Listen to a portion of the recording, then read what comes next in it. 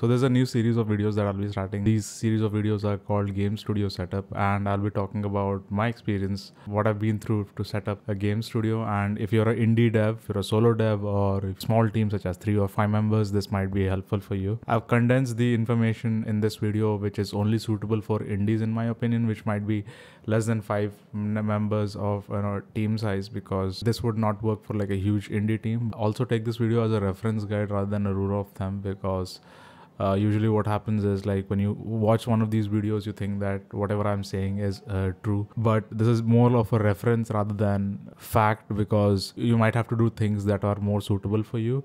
For example, if you are an esports studio versus single player story mode games, it's two different things altogether, but nonetheless, you can just use this video as a guide rather than just blindly following it as per your requirement. The first video in the series of Game Studio Setup is about budgeting. Now, before anything else, like, if you want to create a pitch deck, you want to probably like write a GDD document or whatever it is, I would highly suggest you to make a budget sheet. The reason why I want you to do a budget sheet is you have to get an estimate of roughly how much of expenses that you'll be incurring. Let us say you're someone who's living by yourself and you have taken this plunge of making your own indie game, which is a popular trend these days. The huge problem that people fall into is not looking at their savings in general, or like what kind of costs they will be incurring taking that plunge, which later they realize that they should have done some better calculations, because they're not able to meet their financial need, either end up scrapping the project or probably halting it and then starting once again once they have funds. So to avoid these scenarios, I feel that budgeting is the most essential part of starting a game studio. The reason you have to do budgeting first is that you will be using the information that you get in the budgeting sheet to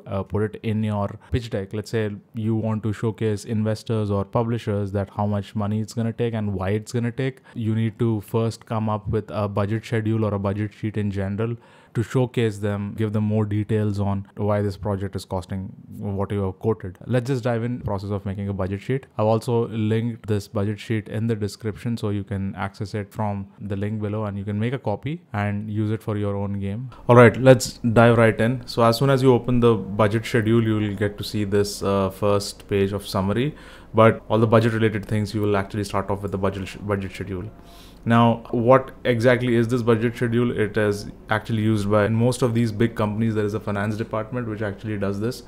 They have like a finance guy and estimate how much it takes for them to like actually make a game, and based on that they use this sheet in order to make this. So what I've done is I've actually simplified this for indies, because in those sheets usually there is like a plethora of information that is usually not necessary for like a small team. I think although you can go into intricacies of that, but I recommend to keep things a lot simple.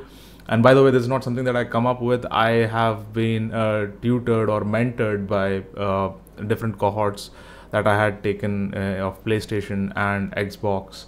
There are industry leaders whom I've learned this from, and I've just like simplified it for indies. Like, let's say if you're a one-person team, this will also work. So let's just get started with the budget schedule tab. So as you can see, the first thing that we are starting off with is salaries, and I've broadly classified my expenses in 5 categories, that is salaries, outsourcing, and then let me just zoom out a little bit for ease of viewing, and software, outsourcing software, travel, marketing, and accounting, and it says marketing and accounting. Now this is no standard way of taking this. If you want, you can actually make a separate row altogether for marketing and accounting. I'll just mix these two things together, because although marketing is the most important thing, usually when you're making your first game, you just want to get the product built first, and that's the reason I've wanted to make it this way. So if you can see the graphical info, it's again categorized into 1, 2, 3, 4, 5 categories. As we start filling these, this data will be derived from this sheet, and this will all get updated.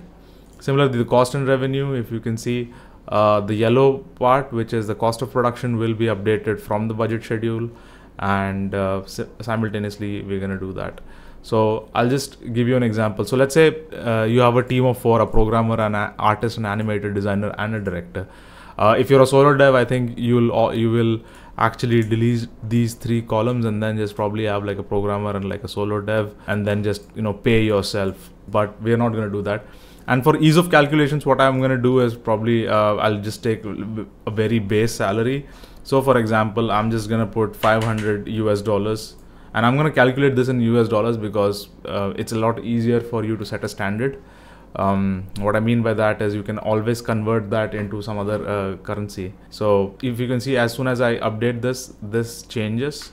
Let me zoom into that. Programmer takes $500, artist say takes $500. You see the production cost over here is updating. I'll just make this in bold and probably, you know, change the color of this to the production cost into maroon, or let me just put the background to a color where you can see. So yeah, we will keep a flat rate of $500 for designer as well as the director. Okay, fine. So what I'm gonna do right now is quickly fill up all the sheet and show you how this will then reflect. So as of now, I've only updated the salary section, and if you go on the graphic info tab, you see the salary section is being updated, and currently the entire fund is only occupied by salaries. You go to the cost and revenue section, you see only this part is being updated. We still haven't set our game price and target units to sell. That is something that you need to determine by yourself. Also, the conversion rate is currently set to Indian rupees. As in the time of making this video, the US dollar rate was 83.81 USD Indian rupees. So that's what we are following right now. Okay, so the next thing that I wanted to show you in the budget schedule is, if you can see on the top, you have January, February, March, April, May, June, July, which is all the way till August of 2025, December of 2025. I've made an assumption that, you know, this project will last for 12 months or a year. So if you're making a project for 12 months or a year, how much budget that you will be incurring? So let's say every month you are just paying salaries of 2,000. So I'll just update this till, I'll just copy these section and paste it till, let's say June. Till June you get to pay everything. And let's say if this project usually spans more than a year, then you also have to factor in costs for inflation. So the way I do this is I can just simply go and search for inflation rate globally.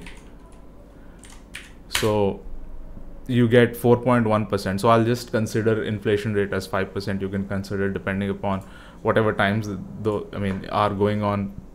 Based on that, you can make assumptions for inflation. So what I'm going to do is hit equal sign this and multiply this with 1.05, and that's what I'm going to get.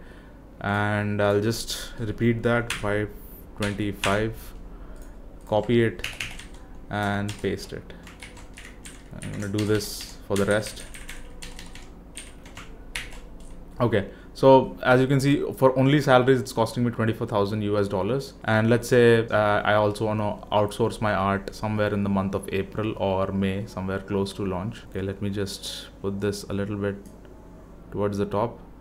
Okay, so you can see the art section. So now we're at the outsourcing tab, and probably in the month of April or in the month of June, I want to outsource my art, and probably my budget for that is another $500. And somewhere during close to launch, I'm again gonna spend $500. I'm just gonna keep flat $500. This is not really realistic budgeting, but you get the point of doing this. And then I want to localize in all the languages of $500, $500, and $500. So that gets me to a budget of 2,500 for outsourcing. By doing this, you're actually scheduling your expenses. Like, that in 5 months from now or 6 months from now, this is the kind of cost you will be incurring. And then something similar with software as well. Like, probably you have a website, and again I'm gonna do the same, 500 for website somewhere in the month of July that I begin to host. This might change depending upon what you are trying to do, and I'm gonna spend $500 monthly for this as well. And yeah, just 500 flat for everything, so that we have easy. Of course, team fees is $100, which we know, so I'm just gonna put in $100. And you can see, like, as we keep filling this, the budget sheet keeps getting updated. And if you go to the graphical info section, we still have only updated salaries outsourcing software, which is actually contributing to all this. Go back to our budget schedule. So travel costs again, let's see, we can same, let's say you are going to GDC somewhere, or some for me the major event is IGDC, which is at the time of somewhere around November every year. So I'm gonna again put $500 flat for everything for the sake of this example. And then marketing and accounting, I'm just gonna do the same for the last 500. I'm just putting random numbers over here for so that we can just get an estimate of the production cost for marketing. Okay, now you go back and see that for bare minimum, or I can actually change this for total budget.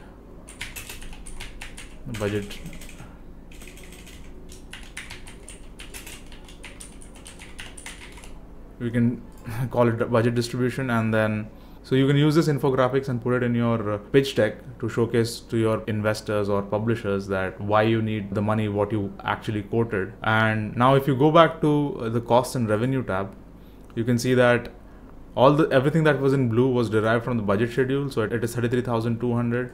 It's the same over here, 33,200. So that's your production cost. Now, if for this game to be profitable, how many copies you need to sell?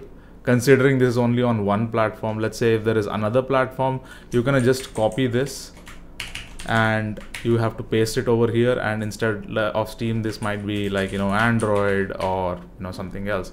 So we're not going to do that at this moment. For this example, we will only be considering one platform, that will be Steam. So the way we go ahead is we will not touch this because this has been derived from the budget schedule.